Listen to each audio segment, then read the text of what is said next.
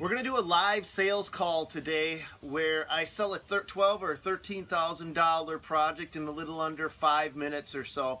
What I'd like you to watch is how I pre-qualify the customer and make sure that they're ready to pull the trigger before I drive out to their job site and finalize all the details. So let's get this phone call started. Okay, there's that better. All right, can you hear me, Barbara? I can. Oh, perfect. Okay, so you have a concrete swimming pool and you have a fence around it, which is very typical. Actually, all swimming pools have fences around them. By law. Yep. So no worries there. And like I told you, we specialize in removing swimming pools, both concrete and vinyl lined. I can get you a ballpark quote right over the phone, which means that what I'll do is I'll get you the generalized pricing that we typically charge for removing a concrete swimming pool. And then if that's something that you want to pursue, I'll actually come out to your site. I'll meet with you. We'll go over the conditions, which is the only conditions that really vary on these swimming pools are the size of the swimming pool and then the accessibility. The accessibility, we don't actually drive trucks into the swimming pool. We usually work off from the closest street. So it's the routing that is important, especially with a concrete swimming pool, because they're one of the most fortified structures, at least in the state of Minnesota. It takes specialized equipment to remove them. And we have big equipment that we have to get in and out, back and forth, time and time again. So the routing is a pretty important factor. Okay. So just to get you started down the road, how we work is the very first thing I tell you, Barbara, is we pull a permit. We do have to pull a permit and have 2 inspections in St. Louis Park. We have to have what we call a bottom of pool inspection. That's after we've removed everything, we've cleaned it out, there's no debris left behind. We have the inspector come out to the site and then they verify that all of the material is gone. It's called clean bottom, okay? We bowl the site, we make sure that it's safe, we make sure that we can gain access to it and have all the materials removed. Then we start backfilling, and when we backfill with clean, compactable soil. And as we're placing the soil, we're actually compacting it. We're either going to be using compression compaction or we're going to be using vibratory plate compaction. What the difference is, it depends on what your site conditions dictate. If you have wetter conditions, we go with compression compaction. If it's drier, we use vibratory compaction. Okay? And if I lose you at any point, Barbara, just let me know. Say, hey, Stan, I got a question for you. What about this? What about that? Okay? We bring it up to the top. And as we get closer to the top, we're compacting it every 6 to 12 inches or so. It just depends on where that lift happens to fall. Okay?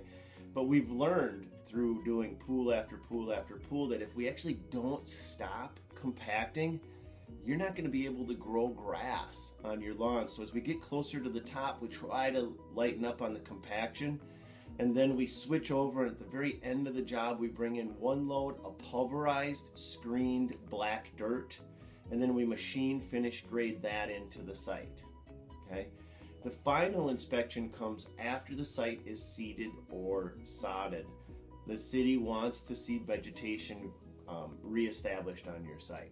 The average concrete swimming pool for removal and filling is $12,900. That does not include the permit fee. So that permit fee will usually be $100 to $300. Yeah. I can stop out if the $12,900 is okay with you. Then what I'll do is I'll stop out to your site. I'll look at the conditions, verify everything, get your final numbers, which will be very close to what we just discussed, laid out for you, and then you can decide if you want to remove the swimming pool or not. Okay, well, if I do that, that's fine, but if you guys are booked up, you think you probably couldn't do it till the fall, or what's your time frame?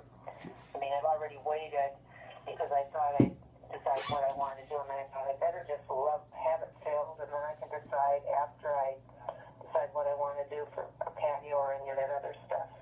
Right, we are booked out to the fall. And any company that's good is going to be booked out.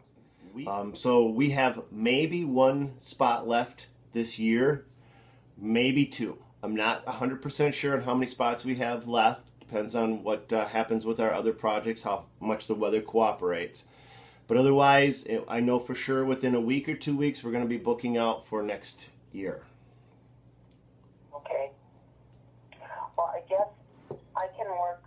I mean, I have to see if my husband has other questions on that, but I can set up a time for you to come out because I'm just going to sit on it until someone can do it. Okay. Well, I guess I need you to come out so you can see.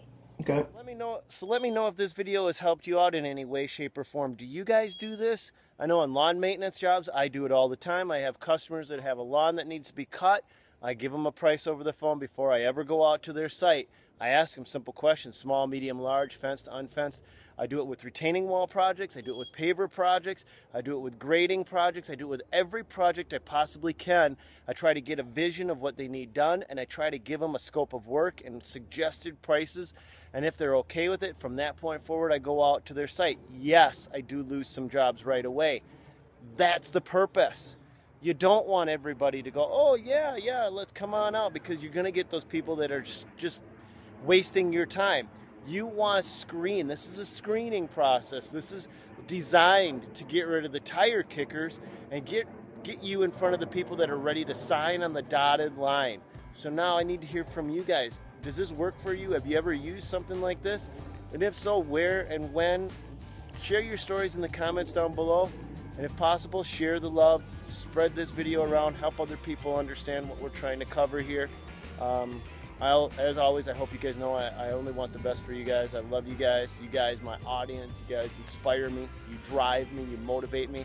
So what do you want to see next? Please let me know. Take care. Now, get back to work.